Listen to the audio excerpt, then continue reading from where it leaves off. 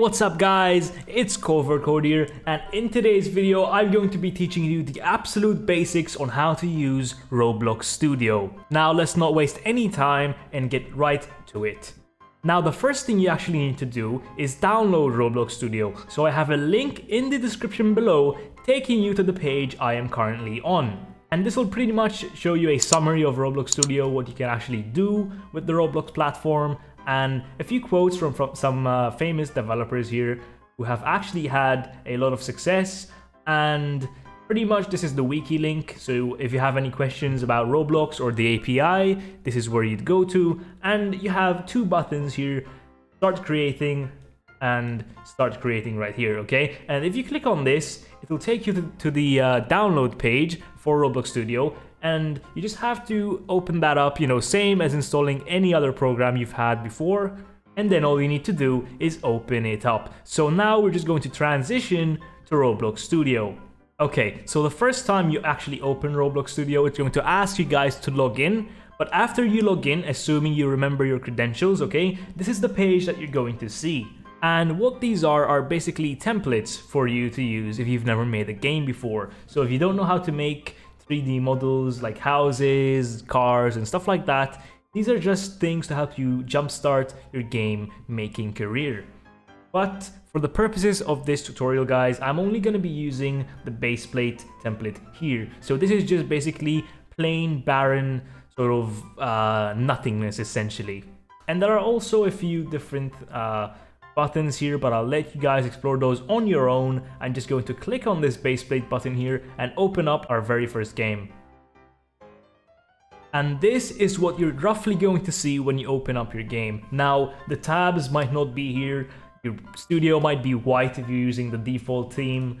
However, this is roughly what you should be seeing, okay? So you should have a blank base plate here, okay? And you've got some tabs or none at all, okay?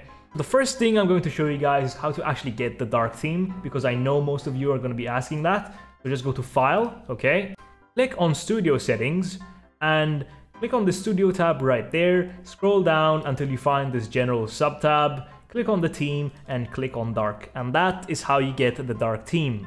Now, basics, okay? You can actually move around on Roblox Studio using the WASD keys, just like any other game. So WASD, like that, is going to move you around Roblox Studio. If you press Q, you're going to sort of go forward, and if you press E, you're going to go backwards, okay? And if you hold the right mouse button, you can actually look around. So that's the basics of navigating Roblox Studio. Now, let me actually show you how to make a few tabs. So if you're following tutorials and you don't have the same exact tabs that they have open, I'm going to show you guys how to make those visible, okay? So the primary way you would do this is by clicking the View button up here, and here you have a wide array of tabs that you can actually make visible.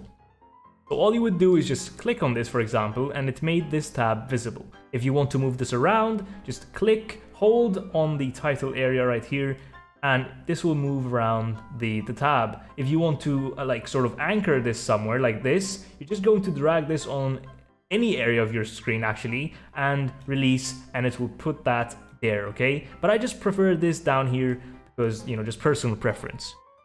Another way to actually view tabs is by going on the model tab here and clicking on these. Now, the only one that you actually need is the Insert Objects tab right here, okay? This will actually allow you to insert things into your game, especially if you're building or scripting. So now let's actually use this and create our first part. Now, if you don't know what a part is, I have a tutorial on how you can actually build on Roblox, so go check that out. However, this is just basically a sort of piece that you use to build on Roblox. And if you click on this and click on this move tool here, so go to the model tab, click on the move tool, you have 1, 2, 3, 4, 5 different tools that you can use for basic building purposes. You have the select tool here, which you just select things with, and click your left mouse button, hold it down, and just move things around. You have the move tool, which allows you to move things in different directions, okay, like this. You also have the scale tool, which allows you to resize parts, models, etc. Okay, like this. And you also have the rotate tool, which allows you to rotate things in different directions as well, okay, like this. You can actually modify the, by how much you move things and rotate things by modifying these values here. Again, I have a tutorial on building, so if you want to actually get, more familiar with the building aspect of Roblox Studio, then I would suggest watching that. Now, another useful thing is if you just click on the select tool, go to the home tab and select anything you guys want in your game, okay? You're going to get these three options highlighted. So you have the copy, cut, and duplicate, okay? These are just different ways you can actually clone things in your game. So if I right click, these will also show up here. So, pretty basic: cut, paste, duplicate, and you actually just duplicate a part, move that around, just like that. So pretty basic stuff. Again, as I said, if you want to actually learn about building, I have a video on that. Link will be in the description below. However, let's move on to the more interesting stuff. So if you click any object, ideally a part, okay, and click on this material tool here, you're actually going to be prompted, okay, so click this arrow here, you're actually going to be prompted with this selection sort of list here. So you can actually change the material of an object, okay? So if I want it to be marble, as you guys can see, I just made that marble, okay? And you can play around with this all you want, but I'm just showing you the basics of Roblox Studio. Now, you also have the option to color things. So if you click on this, you'll actually be shown this limited color wheel, and you can actually just choose a color of your choice, and I'm just going to choose red, and that's how you color things on Roblox. A more sophisticated method of doing this is actually clicking on a part or a model or wherever you guys want, and make sure you can actually see properties, okay? And this is pretty much a list of things describing that object which you just clicked on. And again, you would use this if you were coloring stuff, changing the material right here, changing the transparency of that. This is just a more sophisticated way to, modify the things in your game. Now, one of the most handy things around is the anchor tool. So right now, if you just go to the properties, you can see that it is not anchored. Now, if I move this up, okay, and I run the game, and what I mean by run is imagine someone joins your game. That's what happens when you run the game. Okay, so if I click play, like that, it's going to load me into my own game, okay? And as you guys can see, this fell down. And that is because it's not anchored. So if I select this and I move it up, it's going to fall right back down.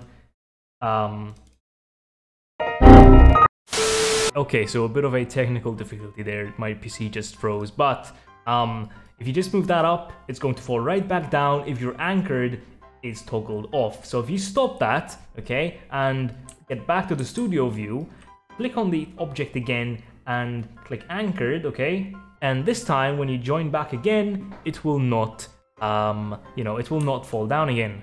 So essentially you're just anchoring things in place. That's why it's called anchor. Now, the other tool is lock. So see how I can actually select this tool right here? If I lock it by clicking on the part and then clicking on the lock, okay, like that, and just go to try and select that again, I won't be able to select this or click on it, okay? But I will be able to select something which is not locked. Now, the way you'd actually go about unlocking it is just clicking on this lock tool over here, click on the part that you want to unlock, and there you go. Now it's unlocked and you can actually select this and move it around once more. Now, one of the most fun things in Roblox Studio is the terrain editor, okay? So if you just go to the home tab, click on this editor button here, you'll actually see this tab, okay? So let me just put this here just for ease of use, and these pretty much, like, this tool allows you to make terrain. So let me show you this to you guys. So you have three tabs: create, region, and edit. Click on the generate button to generate some terrain. I'm just going to scroll down and click generate. I don't care what type of terrain it makes. And as you guys can see, it's actually making the terrain for me. Okay, so if you ever want to make a map with terrain, this is the way you do it. Now, obviously, don't do it so carelessly like I did, because it actually allows you to change the properties of the terrain. So if you don't want hills, then you toggle that off. But I just, I just clicked yes, and I just made the terrain. Now, the other things, like the edit tab here, what that does is it also shows you a multitude of tools, okay, which you can actually use to modify and sculpt your terrain. Let me just show you a few of these, and then you can just go on Studio and mess with this yourselves. So just click add, and this will actually add terrain on your, well, wherever you want, really. Subtract the terrain, pretty self-explanatory. So if you want to make a tunnel, that's the way you do it. Grow, just, you know, grows things out of the ground. So if I want this to be slightly bigger, that's the way you do it. Erode, the absolute opposite of that, so it just digs essentially. Smooth, you know, it's smoothing things out, and the rest you can just play around with. Okay, so let's just close the terrain tool. That's just, you know, the region tool does something similar. You just select the region and you move it around, similar to the move tools but for terrain. Okay, so that's what that does pretty much. Now, one of the fun things, the more fun things on Roblox Studio is actually the toolbox. So just go to View, Toolbox, and this is pretty much a selection, like, of, how do I say this? It's a selection of things that people made for you to use. So if you want a house and you don't know how to make a house, just search up house, and it'll load up a selection of houses that people made for you to use. So you just drag those in, like that, and bam, you have a house in your game. And obviously you can do this for pretty much anything. So if you want a horse or something, type up horse, and you drag the horse into your game just like that. And that's how you use the toolbox. Now, I've already covered a part of this, but if you want to test out your game, so if you're learning how to script and you want to test your script, or if you just want to test out your game if you're building, you just click this play button here, okay? Now, you could either play here, which essentially spawns you where your camera is. You just play, which will spawn you where the default spawn location for you guys is, and you could just press run. So what run does is, well, this. It spawns you in camera view, essentially. So you don't actually spawn with your character. The game actually, you know, runs, but your character is not there. You just move around with your camera, okay? So, and the way you'd actually go around to stopping this is just click stop. Okay, so that's how you stop your little playtest. And now the final most important thing is you actually need to publish your game. So you might have made changes in your game inside of Roblox Studio, that's fine. However, they will not actually be registered. By registered, I mean, if someone's playing your game, they won't actually see the changes live. You have to update the game using something in Roblox Studio. And the way you do that is just clicking this file button here, and just press publish to Roblox or publish to Roblox as. I'm just going to say publish to Roblox, and this is going to pretty much ask you to make a new game. And if you've already published the game, then that's just going to publish the game and not show you this window. And this is just a few like properties which you can modify about your game. You know, pretty basic information, you know, what devices you want your game to be available on, what genre the game is, and you know, who the creator is, and you're just gonna write a brief description about your game here if you want. And you just click create, and your game would be published. And that, guys, is how you use Roblox Studio, just the very basics. So, thank you guys for watching, like, subscribe, leave comments in the comment section down below suggesting what videos I should make next, and I'll see you guys next time.